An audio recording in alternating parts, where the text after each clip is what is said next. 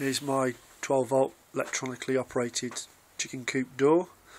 Used a battery, a couple of proximity sensors, one which will sense up, one which will sense all the way down, starter cord, recoil cord, an old cam belt tensioner, an old wind wiper motor there,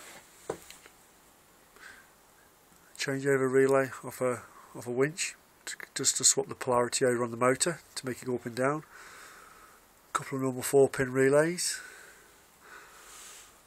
a couple of guides there just to hold the rope into place.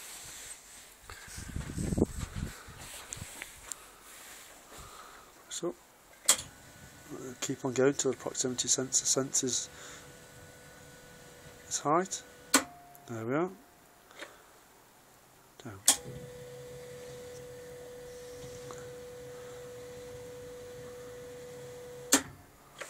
There we are.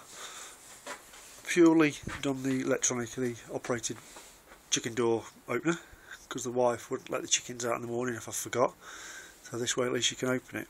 My next plan will be to install a photo cell, so when the sun comes up the door will open, once it's pitch black the door will shut.